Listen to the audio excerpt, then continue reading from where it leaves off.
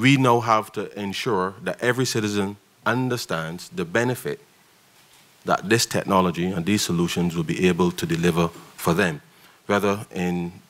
personal interactions with government or businesses interacting with government, that we are in a position to deliver that, in a sense, business and customer-friendly experience, such that you no longer experience the long lines waiting at the BRA or the Treasury. And this is real for Barbadians, because I believe that once you spend your time, that your time is valuable, and you should spend it in a way that obviously makes sense to you. And standing in line at any of these institutions does not make sense as far as the government of Barbados is concerned.